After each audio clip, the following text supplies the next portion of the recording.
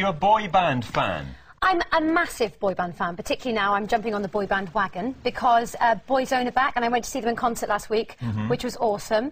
Sorry. Secret advice, that's all right. Secret advice. I had a really good time. I love the boy bands. I was always a big fan. I had smash hits posters all over my bedroom, so I'm really pleased they're back. Maybe you liked these guys as well, because Boyzone in Scotland next week, Take That, are back on the road as well. And also, with us tonight, an original member from one of the all-time favourite boy bands. But first, before we meet him, we've been out on the streets asking the people of Glasgow what they made of their musical legacy. The Christmassy one, Baby If You've Got to Go Away, whatever it goes like. Stay now, baby, if you got to go away. And then they've got that one that goes, all right, everything's going to be all right. All right, everything's going to be all right, all right, it's really all right. Baby, if you stay another day. Deep, deep down, it's running from my chest, that's all I know.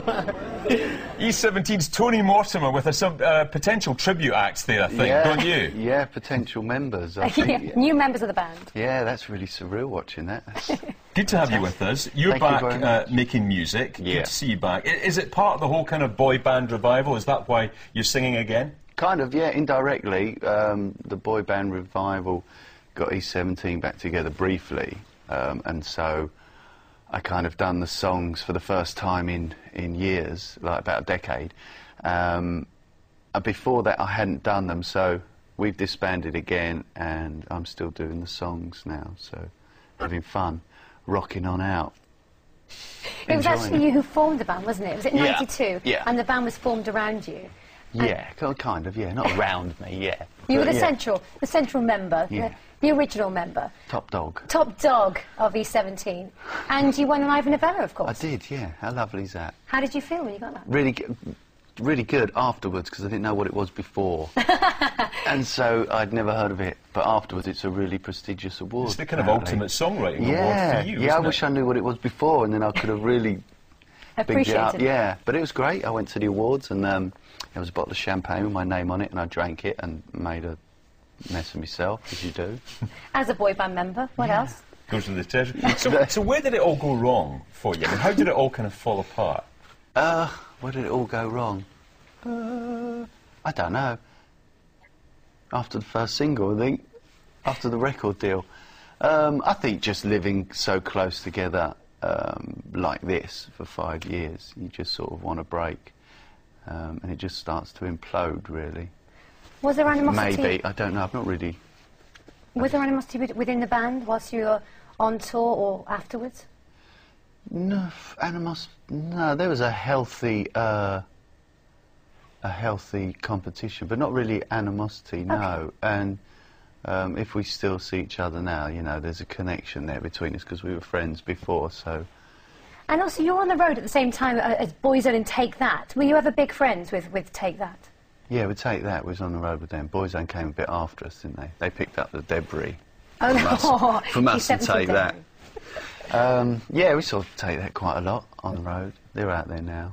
You're saying, you know, you were all friends before it started. You're all boys from the East End of London. That's where the name came from, East End postcode, wasn't it? E17. Yeah, I got the idea from, there were remixers out, and I saw a remix of an Electribe 101 song, and it was remixed by SW2, which was a South-West London postcode, and I went, aha, ding! Just as well you went from here, Glasgow G51, doesn't it? Yeah, quite the same ring to it, does it? I think E17 was pretty bad in its time. But, you know, it caught on. I tell you what that East End thing did mean. I mean, it meant you met some amazing people, including the Craze. And Reggie. A lot of people don't know that about you, but you actually wrote a song. We wrote a song together, yeah. He wrote a poem called Falling Rain, and I changed some of the words around and put some music to that. Yeah, it's a ballad. It's really good. And you've never released that? I've never released it. No, I've got it at home, and I've got a copy of it with a Scottish singer called Jinky Gilmore, who's sung it as well. He's done a fantastic vocal on it. But I got it at home.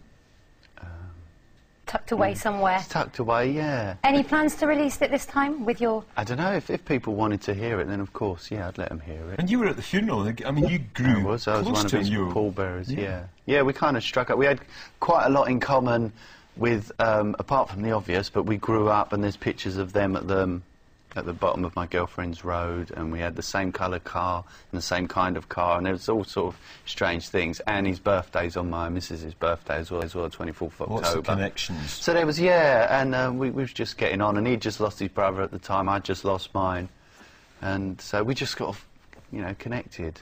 It's very interesting. Bang up to date, you're still writing songs. I mean, it's some of the old Yeah. stuff that people are wanting to hear when you come on the road like this, but Yeah, you're still that's- writing new music. I'm writing some new stuff, not too much. I'm not forcing an album out at the moment. I'm doing most of the old stuff because I couldn't think of anything worse than to appear somewhere and people turn up and you do a load of stuff they don't know, and I just think, whoa, here come the tomatoes. So just doing the old stuff like Steam, House of Love, It's All Right, Stay Another Day, doing that sort of stuff. And doing it, it's all live, no playback, sync, no dance routines. How's the voice? Oh, better.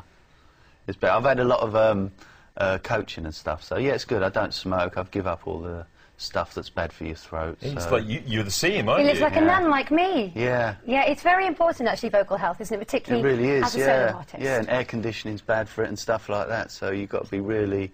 Flying on planes, no hotels. Yeah, flying on planes, and even talking before a gig, you've got to kind of calm it down a bit, but management always come up and say, I've got 57 interviews before the gig, and you're like, great. It's very true, actually. So planning some new gigs, and you're going to be coming up here, hopefully, I've as well. done the first gig, definitely coming here. I've done the first gig to sort of see what had happened, and it was crazy. And so now we're going to book maybe a dozen around the UK, and definitely coming here. Definitely, lots of fun memories. Great. Be good to see you up here. Now, you flew up specially today for this interview. Yes. Maybe you flew over this on the way up, the flight from Heathrow. This is in Oxfordshire, in the newspapers today. It's another of these crop circles. Look at that. It's a giant jellyfish. You didn't see it, Tony, by any chance, did you? I didn't know. It's right near where my sister lives, so Well, you I'll have to go and pop check down that there. out. But actually, you're not the only ones down there, because the STV helicopter was up earlier today over Scotland and managed to pick up these images.